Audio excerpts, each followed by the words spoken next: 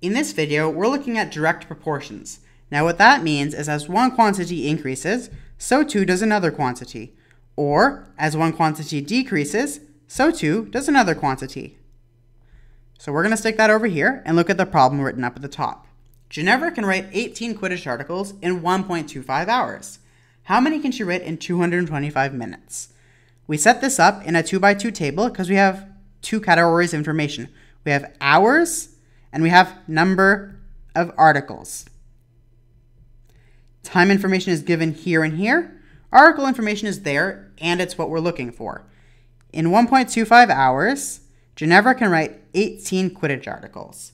Now, be careful with the second set of information. We have it in minutes. We have to convert to have the same units everywhere. 1 hour is equal to 60 minutes. So 225 divided by 60 gives us 3.75 hours.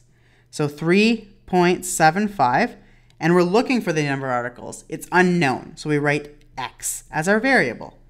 Now to solve this, we stack our information, hours on hours, articles on articles.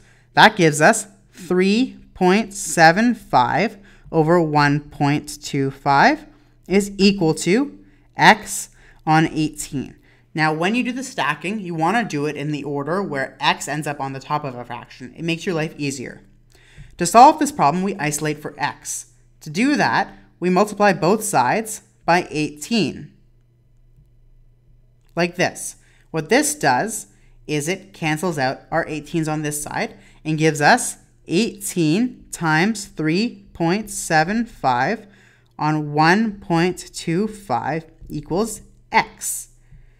Now typing into your calculator, 18 times 3.75 gives us 67.5 over 1.25 equals x. Last step, type it into your calculator and you'll find that x is equal to 54. So that means that in 225 minutes, Ginevra can write 54 Quidditch articles.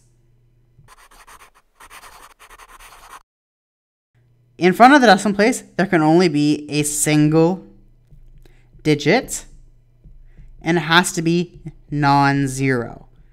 And we could have a positive or negative number. And we have to have times a power of 10.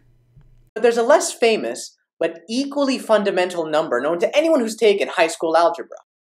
It's about 2.718281828459045, and so on.